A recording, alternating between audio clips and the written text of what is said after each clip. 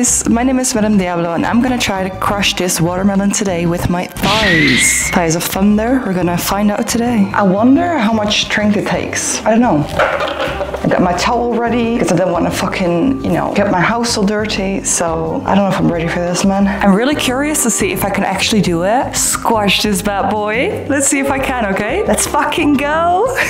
Oh, it's really hard. It's really sus. Maybe a different position, Maybe like this.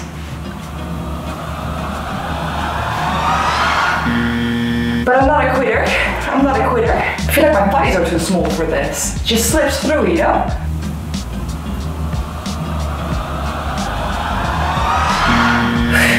I'm gonna try again. I should be able to do this. It hurts my skin, really. It hurts my skin more than my muscles. Maybe I should just hold it while I do it.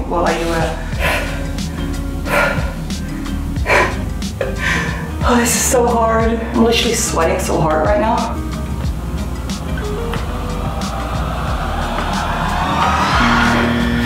It has become softer, but I haven't broken it yet. I underestimated this so much. You can see that it's starting to get red. It really hurts. I think I almost got it.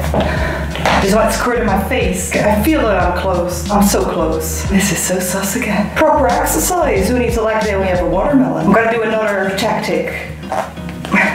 Wait. I have to keep it in place, otherwise it just hurts my skin. It's getting juicy. It's the watermelon. It's the watermelon.